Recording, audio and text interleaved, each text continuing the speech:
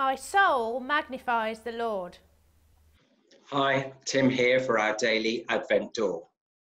Have you ever owned a really good magnifying glass? If you have, I bet you used it for one of two things. Either you would have had a close look at a tiny insect to see just how terrifying and ferocious it looks when blown up in size, or you might have used it to focus the rays of the sun onto some dried grass or straw to try and light a fire. Is that the sort of magnifying that Mary is doing at the start of her song? Not really, to be fair. When Mary uses the word magnify, she is sending out the signal that her heart is overflowing with thankfulness. She wants to exalt God, to glorify, to bless him, to magnify him. She is saying that he is the biggest and the best. Her song reminds us of some of the Psalms from the Old Testament that do the same. In Psalm 34, verse 3, we read, "Oh, magnify the Lord with me. Let us exalt his name together." Mary has just been told that her son will be called Jesus, the one who will rescue his people. That is a name that is worth celebrating.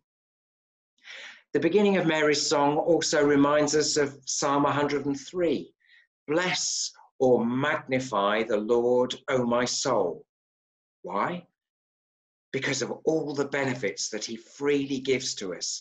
He forgives our sins. He heals our diseases. He redeems our life from the pit. He crowns us with love and compassion. He satisfies our desires with good things. He renews our youth like the eagles. Listening to Gabriel's announcement about Jesus, Mary sensed that these words would take on an even greater meaning and vitality through her son-to-be, Jesus.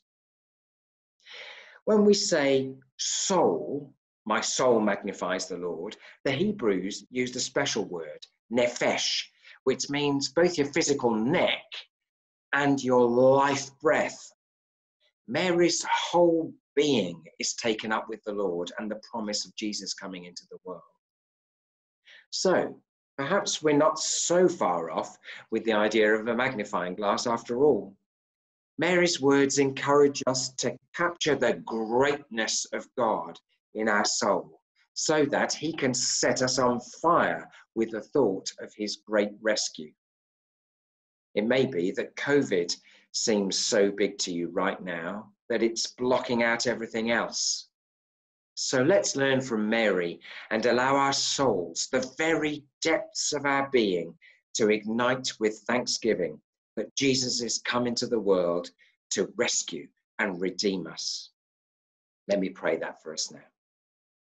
Father God, thank you that we can share in Mary's joy and thankfulness today.